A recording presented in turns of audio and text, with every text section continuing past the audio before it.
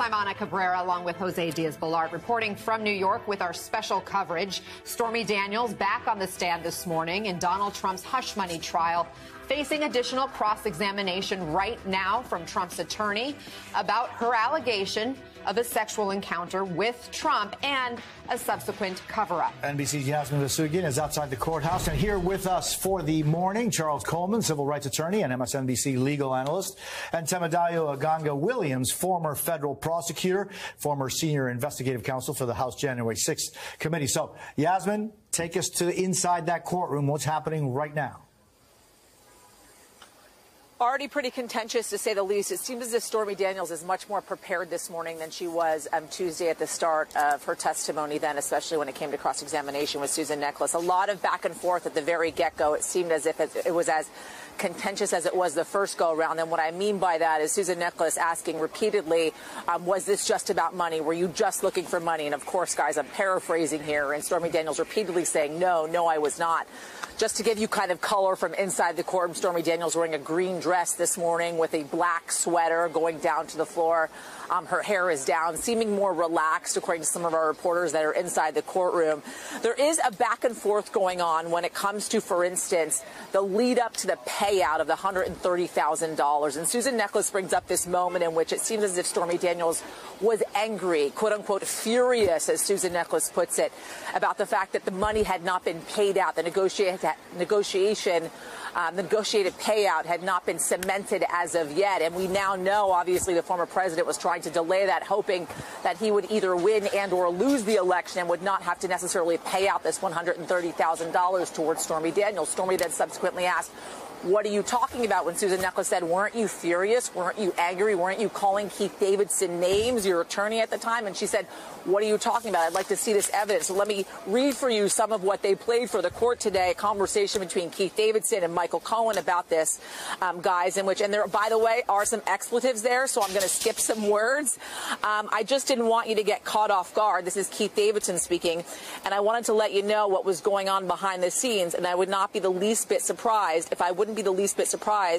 if you see in the next couple of days that Gina Rodriguez's boyfriend, remember, Gina Rodriguez is Stormy Daniels' agent at the time, goes out in the media and tells the story that Stormy Daniels, in the weeks prior to the election was basically yelling and screaming and calling me a P word, and you can guess what that word was. And Michael Cohen says, can I ask you a question? And Keith Davidson says, no, hold on one second. I wouldn't be the least bit surprised if he comes out and says, you know what, Stormy Daniels, she wanted this money more than you can ever imagine. I remember hearing her on the phone saying, you blanking Keith Davidson, you better settle this story, because if he loses this election, and he's going to lose, if he loses this election, we lose all leverage in this case. It's worth zero. And if that happens, I'm going to sue you because you lost this opportunity. So settle this blanking case. And then they go on because they bring up, guys, the NDA, right? The settlement, the $130,000, and the point of which there's an exchange between Necheles and Stormy Daniels. And I'm just going to read a bit for you, and then I'm going to throw it back to you because I know there's a lot to talk about here.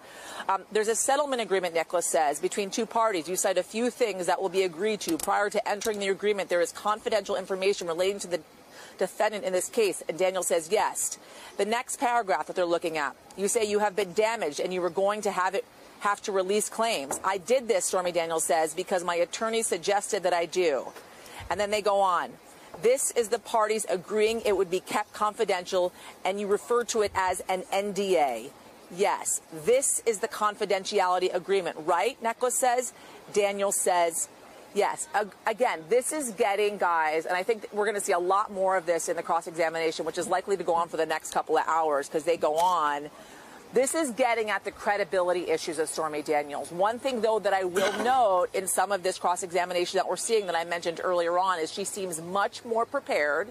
She is droning on less, giving kind of yes or no answers, listening to the questions from Susan Necheles, understanding, right, that Susan Necheles kind of might have some moments that she's going to bear out. And we heard from Donald Trump earlier today, seeming as if there are some moments in which Susan Necheles plans to kind of play out for Stormy Daniels that could catch her off guard. So she seems more prepared for many of these exchanges going into this, but certainly going to be lots of fireworks today throughout this cross-examination, and then moving on, of course, to redirect. What is, Danny, this line of questioning trying to establish? It's trying to establish her knowledge of Donald Trump's day-to-day activities, how he was involved, whether he was hands-on, whether he was a micromanager. I expect we're going to hear a lot of questioning about how he conducted his day and the business. And really what we're going to get to shortly is how the process went when she would bring checks for him to sign, specifically the Michael Cohen checks that Yasmin showed us on the screen, and that process and how involved he was. And then when we get to cross, I expect that the defense will have to explore whether or not was he distracted? Did he just sign things without looking at them? I imagine the prosecution will sort of pre-butt that in their questioning and try to paint Donald Trump as somebody who was intensely involved at every step. Madeleine Westerhout, by the way, we've just spent a day and a half on Stormy Daniels, right, whose importance in terms of evidence, in my view, is minimal compared to the flashy nature of her testimony. Now we've got a witness that maybe some people have heard of. She may not be on the stand that long,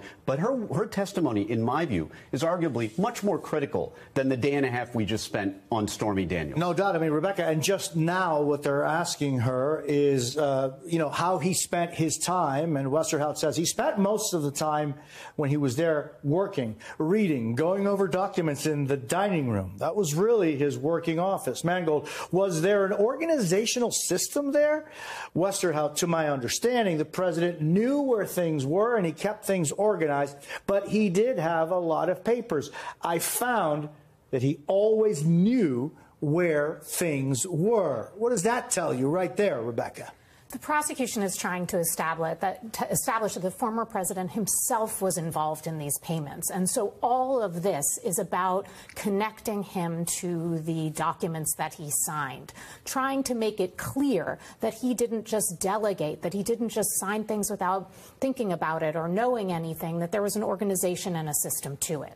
I mean, here it is specifically what you're referring to. The question is he the type of person who paid attention to details? Westerhout, in my experience, yes. Mangold, signature practices. Did he use an automated signature or sign by himself? Westerhout, he signed by himself. Did he use a particular type of pen? Sharpies or Pentel felt tip? Did he typically read things before signing them? She says, yes. Did Mr. Trump use social media while he was in the White House? Westerhout, he did, yes. Primarily Twitter, now called X. Did Mr. Trump post tweets himself using that Twitter handle? Yes, he did. Danny, once again, this is someone with first-hand knowledge of the president's use of his time, down to who and how he used the social media accounts. Clearly, she's saying that he was very on top of that, as he was about every single document. So earlier we learned in just today that these checks would be FedExed overnight to the White House. Now, if I'm the defense, I'm thinking, okay, we've got an angle here. We can frame this as the president became the president of the United States, the leader of the free world. The guy was busy. This is what the defense is going to try and argue, that when these checks came in, even if he did sign them, he just scribbled them. He wasn't really looking. He wasn't paying attention. That is what the prosecution knows is coming, and that's why they bookended this. We heard the testimony about how the checks got put into the FedEx, how they ended up at the White House, and now we're hearing the other end of that transaction, how Madeleine Westerhout personally takes these checks in, gets them signed, and I expect her testimony is going to be good for the prosecution, or else why else would they have called her? And we're going to hear that Donald Trump, when he signed these checks, we're already hearing it, that he did it personally, that he's involved. Maybe if he had questions, he would raise those questions. Maybe we'll hear that kind of testimony. But this is just locking in how the transactions worked to make it increasingly and increasingly less likely that this is something that flew totally under Trump's radar. Rebecca, micromanager is the word that comes to mind when one sees what Westerhout is describing as far as Donald Trump's focus on things. Here's just the line of questioning that's going on right now about his process of tweeting from the @RealDonaldTrump account. So here's Westerhout. If Dan Scavino, who was the other person who had access to that account, wasn't available or around, the president would call me in and dictate a tweet to me. And then I would go back to my computer and type it up and print it out and give it back to him so he could go over it. He would dictate it. I would type it up on a computer, print a hard copy, take it back to him for review. Then he edited sometimes the hard copy. He would ask to make additional changes, then show it to him. He liked to use exclamation points. But once again, this is someone who looks at every single word, every single period, every single exclamation point. You know, I'm curious what the defense does about this, because in a way, this testimony, unlike Stormy Daniels' testimony, kind of makes him look good. You know, in a certain way, he's involved in his work. He's diligent. He's a hard worker. And, you know, so they obviously have to set up on some level that, you know, this was running below his radar, but they have to do it without undermining their client's sense of ego, which is being built up in this testimony, unlike in Stormy Daniels. Yeah, I mean, someone who, you know, cares how many exclamation points they're putting in on a tweet shows you that maybe your time used and the focus that you used to have on some things over others may be significant. Yeah, I actually take a slightly different view. I think this testimony doesn't make him look that good because, yes, he has attention to detail, but if you're the leader of the free world, I'd rather you spend your time on the Middle East and not whether or not your tweets are in caps or how many exclamation points you have. And the process, by the way, tweeting is normally just I take my phone, I tweet. This apparently was paper, printed out, come here, approve. All the while, Middle East going on. I have no idea how that's being addressed. So I guess I'm stepping out of legal analyst and thinking more like a regular person who might be on the jury and might be thinking, this is really not how the president should have been spending his time, even if it was attention to detail. But it is important context, and I expect the jury is listening closely because, once again, they've called a witness that gives us a glimpse into a world we never otherwise would have had access to. First, it was the world of the National Enquirer. Then it's the world of Stormy Daniels. Now we're hearing about how a president did his day-to-day work, which to me is fascinating no matter what it is, no matter who the president is. Finding that he moved into the the dining room to do his business, or that they had to print out tweets to bring to him to approve. I mean, all fascinating, all riveting, and all bad for the defense. You know, I think it is very difficult later for the defense to claim if you know, this witness is to be, the testimony of this witness is to be given weight, that this is someone who maybe got a check and just signed it, or 1 or 2 or 3 or 4 or monthly checks without thinking about it, when he's looking at what parenthesis to use. And I'm just going to go right back to what we're seeing inside that courtroom right now. Did he have any particular preferences to his posts? Yes, certain words he liked to capitalize, including country, capital C. He liked to use dots for a comma. During the first year, Mangold asks, you were there in 2017. Would you describe that as a transition period? Westerhout, yes. I think the first year of any administration is a transition year, and we did the best work we could for the American people. She continues on to say, we were all trying to learn our way around and do the best work we could for the American people. Did he ever miss things, is the question that Mangold asks. Westerhout, my understanding is he was attentive to things that were brought to his attention. Did you ever have questions for people at the Trump organization? And did they have questions for you? Yes. Mangold, for example, what were some of the major issues at the Trump organization in 2017, and who were the people there? Rona Graff. Again, and Rebecca, this is a time for the defense to be seeing what this person, who clearly is not, I mean, she worked for the president of the United States. She says that, you know, they were trying to do the best they could for the American people. This is not necessarily a person who, you know, like Stormy Daniels, hates Donald Trump. And yet, if you're the defense, what are you looking at here to rebuttal on? You know, I think the best that the defense can do here is to point out the limit of her knowledge. And actually, as you suggest, her testimony is very detailed and suggests that she has a great deal of knowledge, but nobody knows everything. So the best that they can do is say that she wasn't there. She didn't necessarily know exactly what he was aware of when he signed this particular check. And that, you know, is poking holes in her testimony, even if it isn't undermining the general point that she's. The woman with the story that led to that 6-figure hush money payment, a cover-up, and ultimately the first ever criminal trial in an American ex-president, came under relentless fire today from Donald Trump's defense team. The composed and rather steely Stormy Daniels was on the stand for hours, what felt like days of cross-examination, and then a rather brief redirect when the prosecutors got to go back and talk to her again. Now, the trial for Donald Trump is still underway right now. On the stand as we speak, the ex-president's former assistant. Her name is Madeleine Westerhout.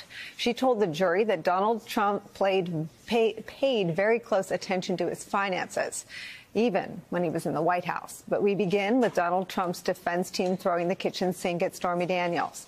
They were trying to portray her at times as money-grubbing, inconsistent, driven by personal hatred, even rolling out the "she's crazy" line of attack against her. At one point, attorney Susan Neckles said this, quote, "You have a lot of experience making phony stories about sex," to which Daniels replied, quote, "Wow, that's not how I would put it. The sex in the films is very much real, just like what happened to me in that room." To try to prove that Stormy Daniels profited off of her association with Donald Trump, Trump's defense lawyers pointed out that Stormy sold merchandise, to which Stormy Daniels fired back, quote, "Not unlike Mr. Trump." Team Trump also suggested that Stormy Daniels opposed Trump politically and wanted to take him down, a line of questioning that comes with a lot of risk for the ex-president's team. As NBC News reports, quote, "The defense just spent considerable time trying to prove that Daniels had a political motive for wanting to out Trump's story, that she was trying to hurt his election bid. But wouldn't that bolster the prosecution's argument that Trump had a motive for wanting to silence her?" During the prosecution's redirect, the DA's office reminded everyone that Donald Trump is the only person on trial, not Stormy Daniels, bringing up a potentially devastating piece of evidence. They asked Stormy Daniels about an admission by Michael Cohen and Trump in a lawsuit that Donald Trump had reimbursed Cohen the $130,000 for the NDA with Stormy Daniels. Prosecution in this line of argument points out that even if she has made money from her association with Trump, her fame has also come at a very steep price.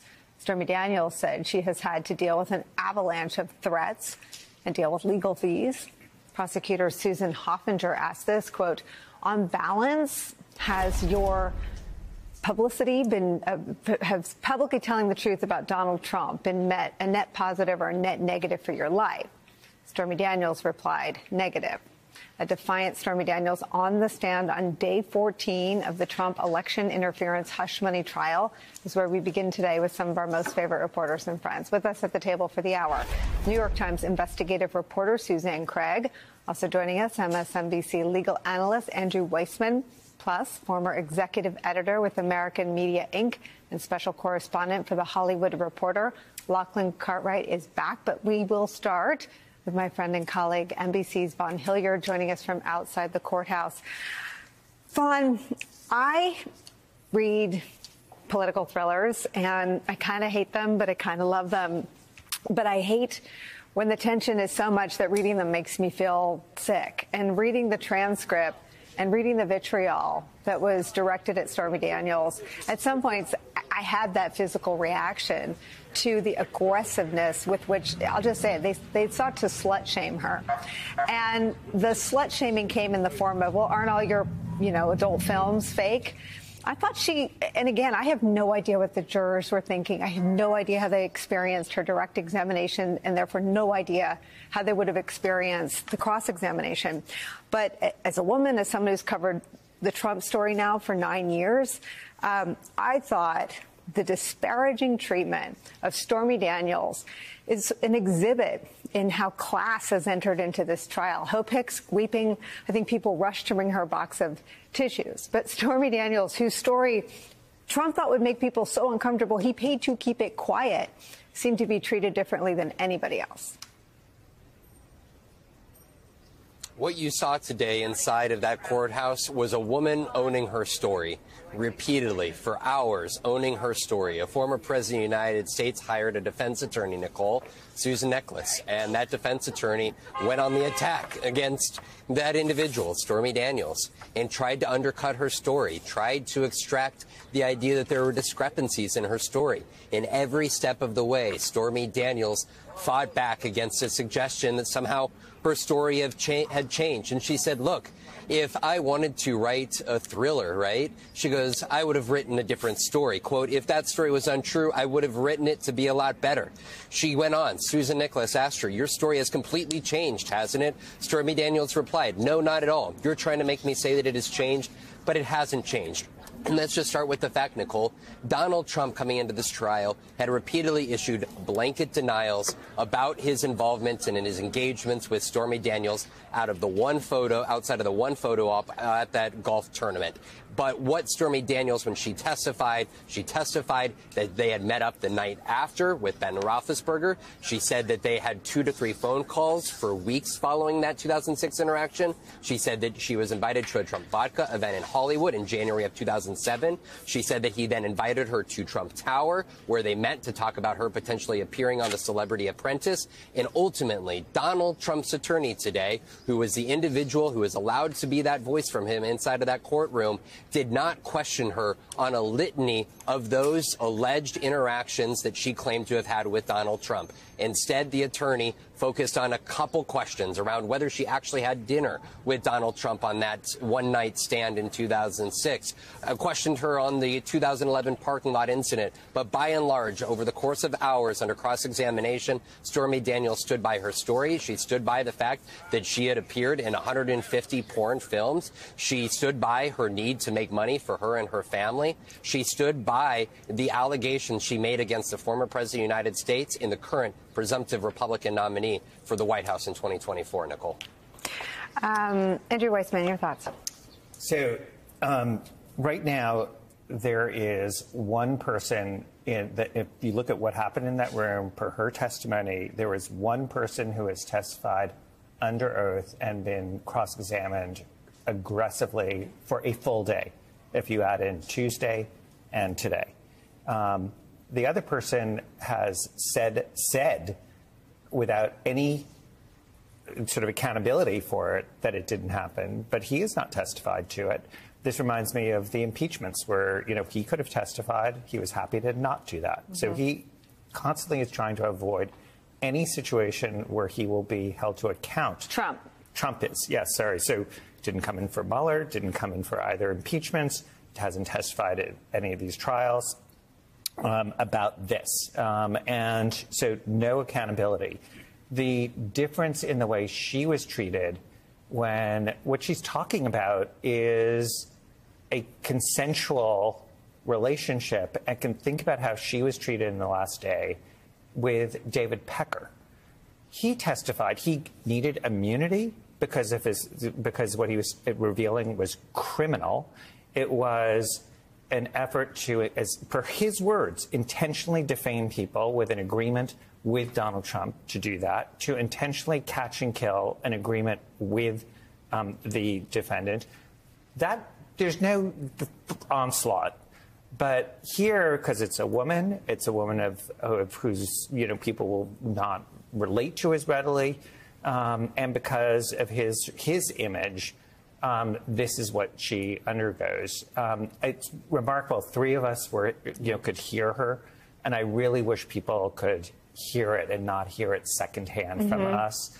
I was so interested today because I wasn't there Tuesday, and my impression, having seen lots and lots of trials, and I again don't know, not speaking for the jury. No.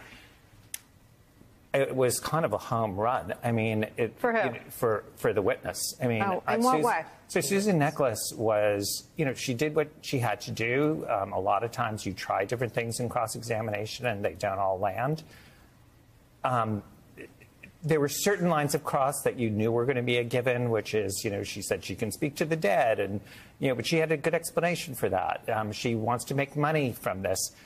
She had a good explanation for that, which is it's not that it happened and she wants to make money from it. It's not that it's fake and she wanted to make money from it. So much else just fell by the wayside, including, I thought, something that was sort of touching and heartbreaking and shows that the witness is smart, is careful, unflappable, where she said, no, you don't understand.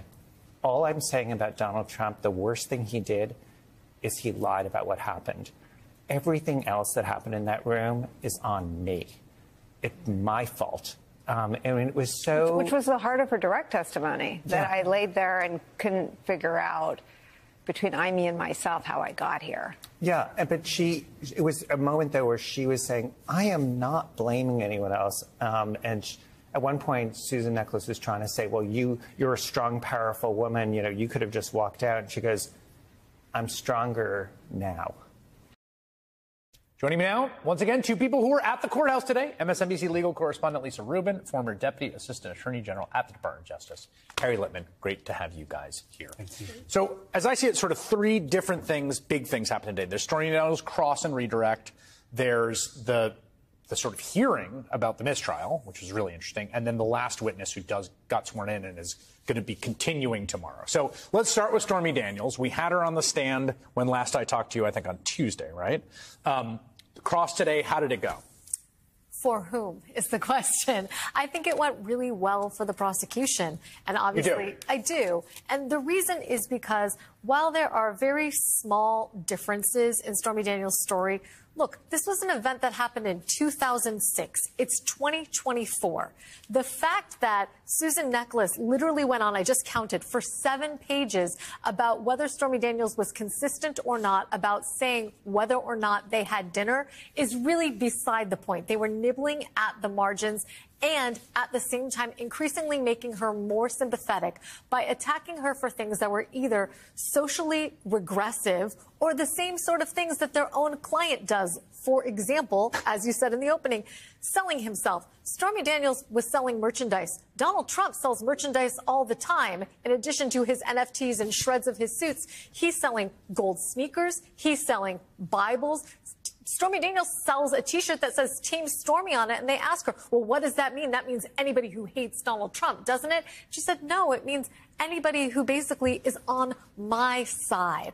And so the way in which they tried to shame her and exploit minor inconsistencies in her story over a period of years, I thought backfired on them, and if anything, just made her seem all the more determined and resolute in the core details of her story. So when you were here last, you were saying that she was a really interesting witness and very compelling, but also you weren't quite sure what the jury made of her, just because she does, you know, her sort of presentation and her line of work, I think, is going to be fairly new to most people. I don't know, but in terms of like her what she does for a living, and you were sort of trying to mentally model what the jury was thinking. What is your thinking about that after watching today? Yeah, so I basically agree with Lisa. Nichols lands a few jabs, but she needs, because of what Trump has insisted on, a knockout punch, and she didn't come close.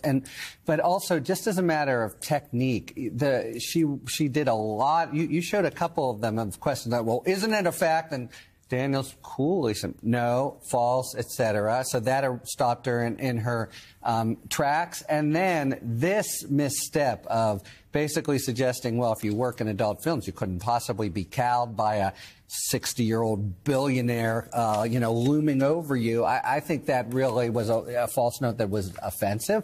And in general, I got to say, I thought cross-examination, you must control. You want the jury looking at you. If anything, Stormy was controlling the dynamic in the room, and you could actually see it from whom the jury was looking at. She parried her effectively. Right, then there were sidebars. They should be the wall that you're hitting the ball. They're just like, right? yes, boom, boom, boom. And you have it. Yeah. You're controlling where the ball goes. And you're controlling the pace and the rhythm and the cadence. Yeah. And I agree with Harry. She was not only a controlling witness, but she was the rare witness who's better on cross-examination than she was on direct. Because on direct, she meandered. She had her own objectives. She wanted to tell her lived truth, which doesn't fit neatly into Merchan's rules. But here she has something to push against. Correct. I want to that point you made, because you said earlier today when we played you, I thought the nuts and sluts defense, which is a reference to a famous line by David Brock, just so people know, when he was attacking Anita Hill. It was called The Real Anita Hill, and it was an attempt to be like this woman when she came forward with her allegations against Clarence Thomas. This woman cannot be trusted, and he famously wrote a line, a little bit nutty and a little bit slutty. That was how he described her.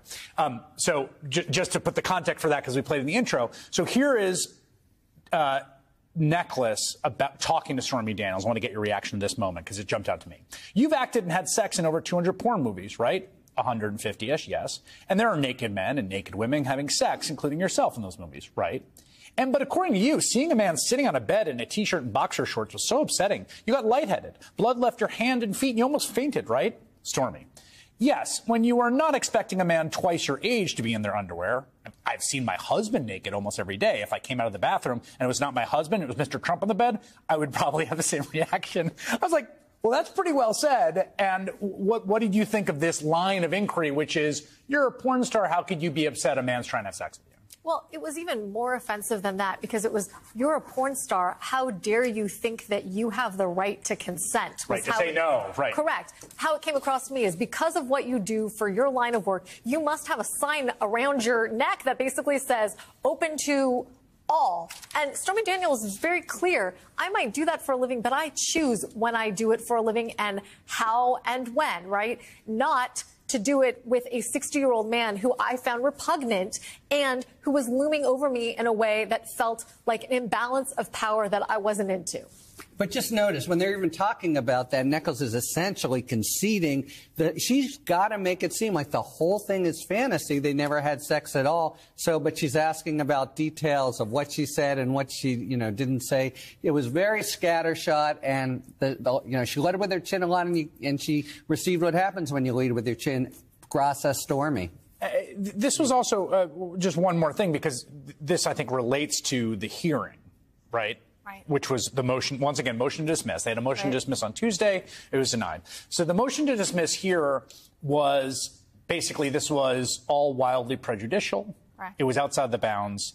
And my understanding of that was that part of the defense by part of the ruling by Merchan is, no, this stuff stays in because you said it didn't happen. Correct. Right? So I want to come to that in a second, but first, here's just, this, I think, is from the first day, but just to the line of questioning, which is, you made it up. This was your career of over 20 years, writing, acting, directing sex films, right? Yes. So you have a lot of experience in making phony stories about sex appear to be real, right? Wow, that's not how I would put it. The sex in the films, it's very much real, just like what happened to me in that room. Necklace, all right. But you're making fictionalized stories about sex. You write these stories. Stormy Daniels, no, the sex is real. The character names might be different. The sex is very real. That's why it's pornography. Right. Which I thought was such a funny line. Yeah. But can I tell you what's not funny about that? First of all, that happened today. And the room that did happen today. Okay. The room was like still. What I got out of that is the phrase, what happened to me. She allowed her, again, to control the narrative and make it about, this is something traumatic that happened to me, not this thing that I participated in willingly. I thought that was really impactful. And just the turn of phrase there, just like what happened to me in that room. So when we get to the mistrial, just first of all, how does that actually physically happen? Is that a sidebar? Is the jury still? No. No. So it's that. And first of all, in an average trial day, 2 or 3 things happen. I think today was like 5 or 6. It was eventful, and that was one of them. You think normally an argument at the end of the day will be academic, low-key. Merchan eviscerated them, both Blanche and Necklace, and I think that's why Trump was so upset. But the jury left, and they had, an hour. Stop right there. Okay. This is a perfect place. Why don't you stick around? We're going to talk about what happened when Judge Merchan eviscerated them at that hearing right after this break. Don't go anywhere. But we begin tonight with Donald Trump's need for vengeance, which has been fundamental to the man as his orange hue. He has promised to imprison President Biden. He savaged the women who have accused him of sexual abuse and impropriety. And he has humiliated his political opponents. There's a reason he's a bully, and that's because Trump is a dogmatic believer in retaliation. How do we know? Because he says it all the time.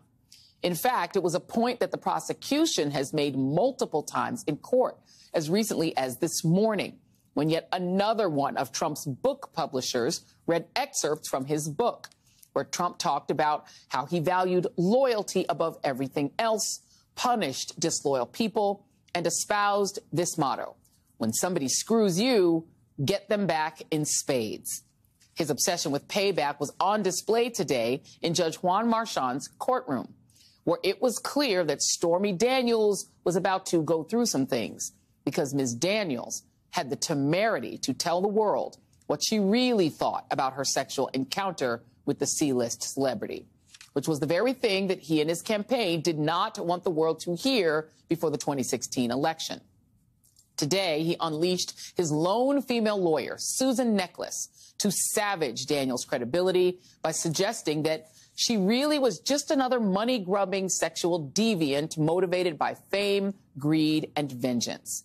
First up, Necklace tried to show the jury that Stormy was greedy, asking, "You wanted something to show for your experience, Stormy Daniels?" "Yes, I wanted the truth to be printed with a paper trail of some sort, whether it was an interview, a video, or money, that I was telling the truth to protect me."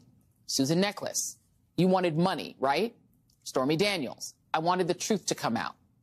Necklace kept going, telling Daniels, quote, "The better alternative was for you to make money, right?" Stormy Daniels responded, "The better alternative was to get my story protected with a paper trail so my family didn't get hurt if the story was out." Then Necklace wanted to show the jury that Daniels was motivated by anger. Necklace, "Isn't it correct you told him another motivation to go public was your anger about Trump's newfound opposition to abortion and gay marriage?" Stormy Daniels, "I don't remember saying that. Was he opposed to abortion? I don't know." When that didn't really work, Necklace went for the kill, slut-shaming Stormy Daniels, asking her, quote, "So you have a lot of experience in making phony stories about sex appear to be real, right?" Stormy Daniels, "That's not how I would put it. The sex in the films is very much real, just like what happened to me in that room." This line of questioning went on for hours, and to many witnessing the cross-examination, it felt tedious, confusing, and downright vindictive. However, today, Ms. Daniels seemed composed and seemingly unflappable, even when Necklace implied that even though she got a lot of money for her deal with Cohen, she wanted the world to know she had sex with Trump. Daniels simply responded by saying, "No, nobody would ever want to publicly say that. I wanted to publicly defend myself after people attacked me after Michael Cohen told about the story." In the face of the Trump defense assault, she kept returning to her truth, though after hours on the stand, Daniels began to crack. Her voice was shaking during an exchange with Necklace, who was asking her about nasty tweets she received and why she responded to them. Necklace was trying to imply that Daniels wasn't that fearful for her life or the situation, since she was responding to the barrage of hate she was receiving after her story went public. On the verge of tears, Daniels pushed back, telling Necklace, "When somebody attacks me, I'm going to defend myself," which is ironic given that that's Trump's motto. Necklace spent the majority of her cross-examination fixated on undermining the veracity of the supposed sexual encounter, which is not the actual alleged crime. Necklace's attacks were even more jarring when juxtaposed to her treatment of the prosecution's last witness of the day, Madeleine Westerhout, Trump's personal secretary.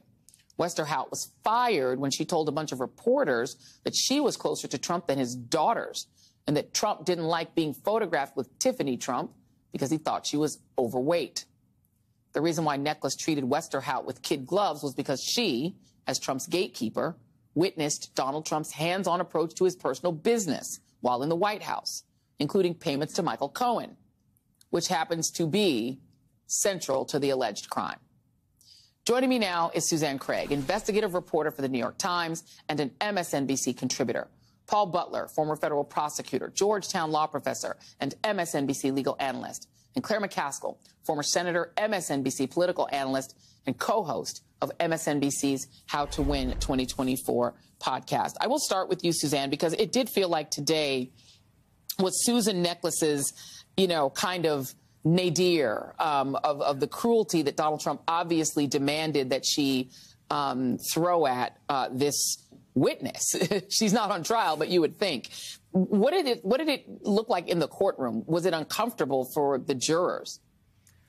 I don't know how the jurors felt. I know I felt very uncomfortable. I mean, it kept building and building, and there's a point where you were both, okay, let's move along, and where are you going with this? But it was hard to listen to. I mean, it felt like something that might have happened 30 years ago. I mean, not today. I mean, they were shaming a sex worker and made it feel like that. over and over again. I mean, it was just question after question about what she did and calling her a sex worker, just things like that. And I was surprised it went on as long as it did.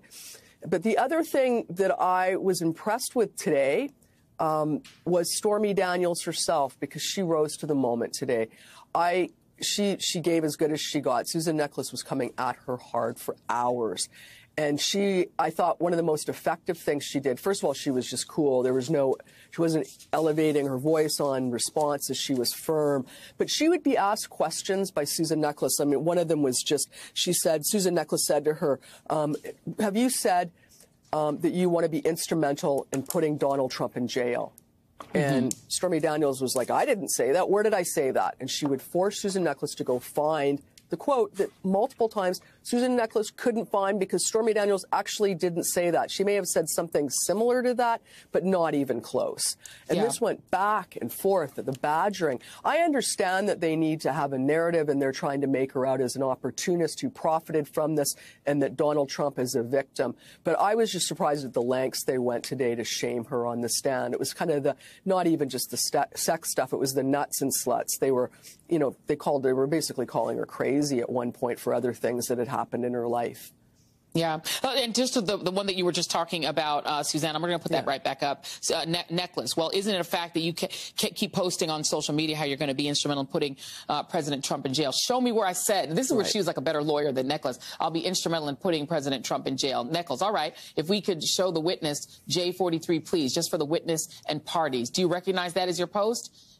Stormy Daniels. Yes. Necheles. And Daniels, and I don't see the word instrumental or jail. And we actually have the tweet. We can just put that up and show. Indeed, she said somebody tweeted at her calling her a human toilet, and she responded exactly, making me the best person to flush the orange turd down. You know why she said that? She was sort of having a pun with the toilet. Yeah. She said, if somebody's going to come after me with that, then I'm going to come back with this. And she meant nothing of what Susan Necheles had insinuated. But if another person on that stand may have just agreed just to move it along or was nervous, but Stormy Daniels was holding her ground for the entire time she was up against Susan Necheles today. Let me play another one, or read another one. This is Susan Necheles, and I want to go to you on this, Claire, because you are a former prosecutor as well as being a former United States Senator. This is Susan Necheles, claiming that Stormy Daniels was selling herself. A very choice way of putting it. And she says this, Necheles, and you were selling yourself to people who hated President Trump as somebody who could get President Trump indicted, right? Stormy Daniels, I was not selling myself to anyone. I was performing at clubs, and whoever wanted to pay admission. It was not geared toward people only who hated somebody. These were strip club patrons who had seen me dance. They were fans of my work. A lot of them had known me from 10 years before.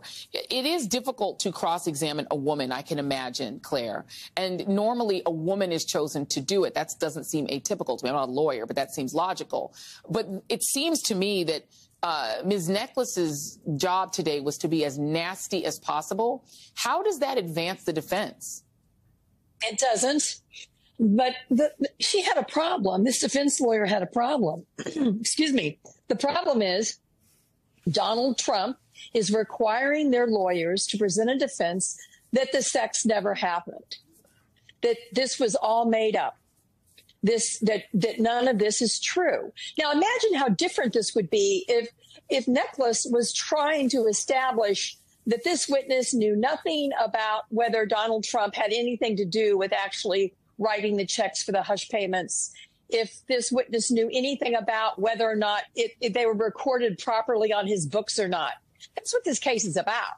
But they are handcuffed because Trump is requiring them to present a defense that he's the perfect family man, that the sex never happened. And that's why it's so ludicrous they asked for a mistrial.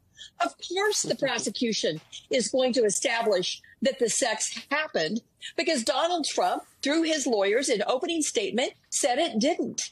And that becomes a crucial part of the case. This lawyer had a very hard job. She had to make this woman look like a greedy, sleazy liar.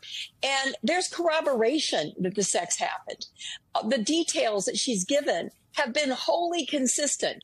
Little things vary, but as Paul will tell you, That's very common when a witness tells a story over and over and over again. The essence of her story has remained identical from the beginning, and the jury sensed that. I think this defense lawyer was required to go further than she knew she should by none other than Donald Trump, and I think she did damage to Donald Trump today. Joining me now are Duncan Levin, former assistant U.S. attorney for the Eastern District of New York, and Christy Greenberg, former federal prosecutor who served for over a decade in the U.S. Attorney's Office in the Southern District of New York. Thank you for both for being here. I was flabbergasted. Christy, I believe you were down there today, but I was, she says with a resigned fashion. I was flabbergasted that they would really entreat Stormy Daniels to revisit the sort of sleazy moments in the hotel and then say, but we need a mistrial because this information has been too prejudicial. Right, the hypocrisy of it. Yes. I mean, and you know, this is what Judge Merchan was saying when he denied that mistrial motion of, hey, in your defense, you opened the door. You said she was a liar, and you said this never happened. And yet, then they go into questioning, and the state says, well, okay, now we have to go into details because that lends her story credibility.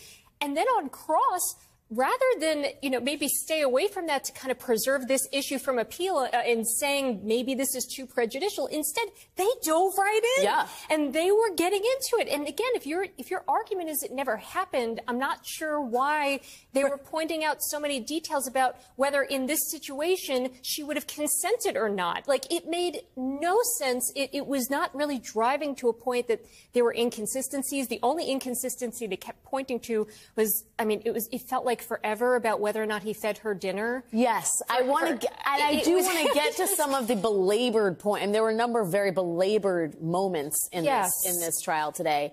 But the hypocrisy, even to the casual observer, seemed remarkable. I wonder, though, as we sort of like joke about the hypocrisy, or not joke about it, but highlight it, how much of a threat a mistrial really is. I mean, the fact that Karen McDougal is not testifying, Duncan, do you see that as evidence that the prosecution is hesitant to get into more sexual allegations vis-a-vis Donald Trump as potential grounds for calling, again, for a mistrial? Well, I think the judge really called it out because he said, I've been objecting to this testimony as it's been coming in myself in order to give Trump a fair trial. And I shouldn't have to do that. You're not doing your job. You have let all this stuff. And there was stuff that came in, much like Donald Trump is an uncontrollable client. Stormy Daniels was an uncontrollable witness for the DA's office. She was offering so much that at some point the judge said, why don't you go talk to Ms. Daniels and have her just answer the question that's being posed. And so he said, I've been objecting to things myself. You've let all of this in. There were some details about Mr. Trump having sex without a condom, things that should not have come into that trial. Thank you for repeating that, Duncan. Well, I know it's a family show. Yeah. But that stuff does not need to come in to this trial. It is prejudicial. And the fact is that if Mr. Trump is convicted, you can guarantee that this is going to be part of his appeal. He's going to say, I had ineffective assistance of counsel. They didn't do anything while she was getting all of this in front of the jury. This is going to be the basis for his appeal. Yeah, well, and the judge pointed it out again today, kind of like, hey, defense, do your job, object to more things. I'm basically playing your role. Is that the strategy to get this thrown out on appeal? But you have to object in order to preserve the issue for appeal. So there is no strategy to not objecting. They needed to object. They didn't do it. They were sitting on their hands. But then the strategy was on cross to actually go into all these details to kind of dirty her up and say, you just shouldn't believe anything she says because she's a porn star. And a porn star in this situation, being in a hotel room with Donald Trump, couldn't feel uncomfortable, couldn't feel awkward. Right? Because she was a porn star. Have those feelings because she's a porn star. And just going back to the jury, this is a jury that is a Manhattan jury, a very highly educated jury. Their jobs are I think most of them are college educated. They have jobs in finance, in law, in engineering. I mean, this is not a jury, and they're split. There's 7 men, 5 women, split between married and single. But you have to figure, this is not necessarily the jury where that is going to play, and it was just the tone. She was not only, when Susan Neckles was doing the questioning, it was not only that the words were insulting, and they were, but it was this kind of mocking tone that she used. And it was just, I mean, it was really offensive to listen to, and it was unnecessary. And I feel like, again, that was my feeling sitting there, but I have to think that a Manhattan jury that's that makeup would feel that way too. Yeah, I mean, how much their strategy was to shame Stormy Daniels for her career and suggest that she couldn't possibly, there's no way she could have been traumatized, I guess is the word, or caught off guard by Donald Trump sitting there in his boxer shorts. Do you think it all made her a more sympathetic witness? 100%. And remember that at the end of the day, it really solidified what came out on the direct examination, which is that Trump was almost like a predator. You know, there's this testimony in direct examination that he's sitting there in his hotel suite in his silk pajamas, almost like he's Hugh Hefner. Her hands are shaking as she's putting on her gold heel shoes after their sexual encounter. That was very credible, real stuff that portrayed him in a terrible light, and their cross-examination today almost solidified it as the attack dogs going after this woman who's been in this situation. And Stormy Daniels, remember, is a witness that the DA's office did not need to call. Right. They took a risk, and I think tonight they're celebrating the risk that they took in calling her. But they didn't really need to call her because arguably they've already, at this point in the trial, established the elements of the crime. They've established the false business records. They've established the intent to defraud the voters. They've established the intent to conceal this conspiracy between David Pecker and the National Enquirer and Michael Cohen and Donald Trump. They've established all of this. And so the reason they called her is that it gives voice to this horrific story that Trump was so desperate not to come out. Right on the heels of that Access Hollywood tape, he found out, the Trump campaign found out that these two women, Karen McDougal and Stormy Daniels, were about to sell this story. Yeah. Well, the jury got to hear this week what that story was, and it was terrible. And now they viscerally can see what this story is. And that's why they called her. But it was a risk because she's a witness who has baggage. She is subject to this kind of cross-examination. I think the defense took the bait, fell right into the trap, and really just made themselves look terrible, and they bolstered her credibility. Well, and they went after her on these details, which you alluded to earlier, Christy, about whether or not she ate dinner with Donald Trump in his hotel room, whether or not she took a car to the hotel. I mean, I guess the idea was to poke holes in her recollection, but these were such small details that seem so meaningless compared to the broader narrative she was telling. I mean, what did you make of those exchanges? First, I didn't feel like they actually pointed to any inconsistencies. The way that she described it was, yeah, I said I met with him at dinner time. I never said we ate anything. I was starving. And these were shorter interviews, and she didn't tell every detail in the interviews that she had. And they didn't point to anything where she had really said something that was contradictory. That was one. And then two, as you said, these are small details, and this happened 20 years ago. So you expect witnesses, and I mean, Duncan, I'm sure you've seen that, like we've both seen when you meet with witnesses, sometimes recollections fade as to things that are, you know, not the key details. But on the key details, she has been consistent. So, again, this was really not effective. And the other thing is, again, they opened the door by calling her a liar in the opening. And so when you do that, yeah, then the jury would want to hear from her about what happened. And so her going through the story, again, that was a defense tactical error. But do I think that will lead to a mistrial or an appellate issue? Not necessarily. I mean, these are retained lawyers. These are very good lawyers with strong reputations. I don't think it will get that far, but they have definitely been sitting on their hands and not making very good strategic decisions during this trial. I got to talk about not good strategic decisions. Today, you know, there's been a lot of back and forth on this gag order. Trump's team asked Judge Merchan to amend the gag order to allow the president to respond to Stormy Daniels. Merchan said no. Earlier, a few hours ago, Stormy Daniels tweeted, "Real men respond to testimony by being sworn in and taking the stand in court. Oh, wait, never mind." Is that what's Duncan? I think, look, there's a problem in the fact that the witnesses are not subject to this gag order. And we've been seeing tweets from Michael Cohen attacking Mr. Trump as well. And so I think there is a bit of a disconnect between the fact that he can't say anything and that the witnesses can. But that being said, there is a long history here of Mr. Trump inciting violence against not only the witnesses, but the DA's office, the members of the DA's office staff, the judge, the family. family. There is a real background here. There's a reason that this gag order exists. And I think that at the end of the day, he's right not to modify the gag order because there are more witnesses coming. And if you lift the gag order right now, these witnesses who are coming up are going to know that right the minute they're off the stand, they're going to be subject to all these attacks. It cannot stand, given the history of these violent attacks on people. And I think the judge is right to just keep it in place and keep it as it is. Well, but maybe Stormy Daniels don't poke the bear on Twitter. Just a layperson's advice there.